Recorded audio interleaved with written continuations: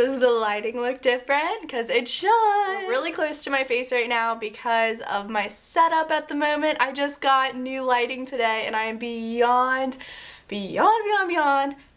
so happy right now. Let me just tell you the short, quick, easy, get to the point story about what's going on.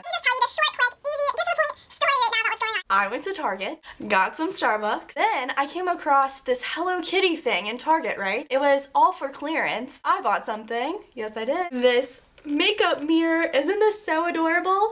It has two sides, so it has a normal side and the 5x side, and this is the best part. It lights up. So I am thinking, okay, I'm not gonna get my lighting in the mail for another 2 days or so. Like, whatever, I'll just use this to film today, not a big deal.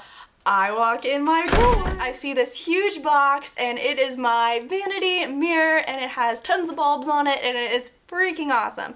So I'll show you guys what it looks like real fast. It's so pretty. I was seriously jumping up and up and up and down. Yeah, that's what I did. For the people who are just watching this one video of me and have not seen any videos of me, they're probably like, this girl is crazy. Not about it. So this review is going to be about the Revlon Color Stay Suede lipsticks. And they're 16-hour. Let's jump right into it. I purchased 3 my very first time of seeing them because I got so excited. I was just browsing through Ulta and I was just like, oh, what is this? It's new. It's by my favorite drugstore brand, Revlon, and it's a lipstick. Oh my goodness. So I am more of a chapstick kind of girl and a lip gloss kind of girl, and when I started YouTube about 1 year ago, it's been 1 year already, I've slowly become a lipstick lover. So when I found out about this, I went crazy. At Ulta, they are $10. Don't go there. At Walmart and Target, they are $8 and I think 49 cents. Yeah, so go there. The packaging looks like this. It has a clear cap, and the color that you see on the outside of these is the color that's inside. So the one I'm holding up is in Trendsetter, and it's the one that I'm wearing right now. They come in a variety of colors, and they are so gorgeous. Trendsetter is my #1 favorite. It, I think, has the most pigmentation out of all of my lipsticks. It's more of like an orangey red, not your deep red. It has like an orange undertone in it. Now, if you want to compare this to a regular size lipstick, which I just grabbed, as you can tell, the packaging is a little bit, probably half of an inch taller than my lipstick. So I don't know if that will bother you, but they are taller than the regular lipstick. You want to compare it to something, I compared it to the NYX Soft Matte Lip Creams. They are roughly the same height, which look like that. So I don't know if that will bother you. It doesn't bother me. We're gonna take off the cap. You're gonna hear a little clicking noise as you screw it up.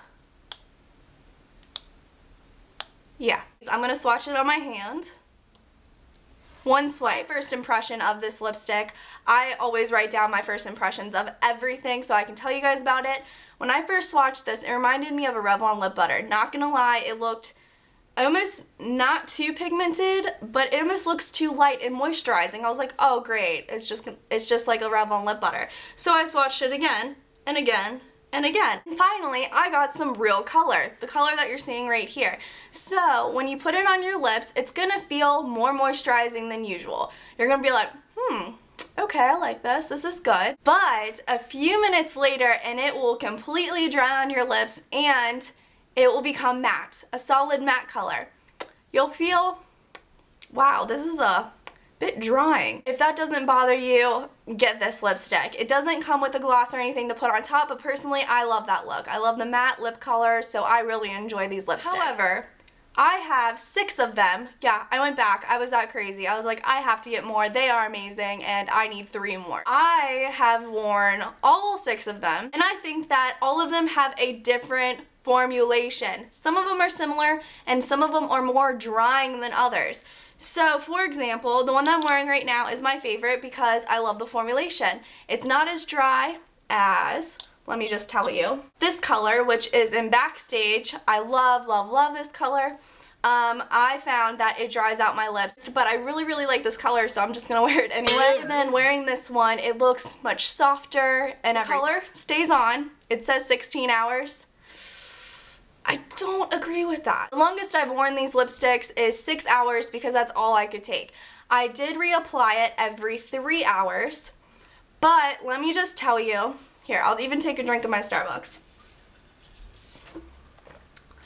You'll see, I don't even know if you guys can, excuse me, some of the color did come off.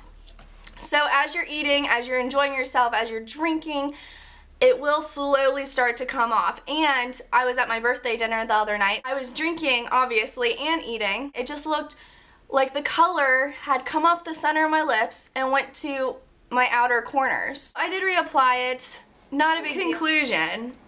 I really like these lipsticks. I went crazy, and like I said, I went back and bought more because I love the formulation so much, because I don't mind that it dries out my lips just like a little bit. I love how it is matte, and I don't mind reapplying it, you know, every 3 to 4 hours. That's not really a big deal for me because being completely honest, I don't believe in those 10-hour lipsticks or the 16-hour lipsticks. I'm just like, I want a long-lasting lipstick that will work more than a regular lipstick. Do you know what I mean? Tell me down in the comments what your favorite long-lasting lipstick is, what brand it is, how long does it last. Just leave it down in the comments because I'll be so interested in what you guys have to say about it. If you want to know the colors that I have, go to my Facebook page because I swatched every single one of them on my hand and on my lips. I'll put it right here and also down in the description bar. That is all I have to say about the lipstick. I hope that this helped you so much because I know that these lipsticks are a little pricey,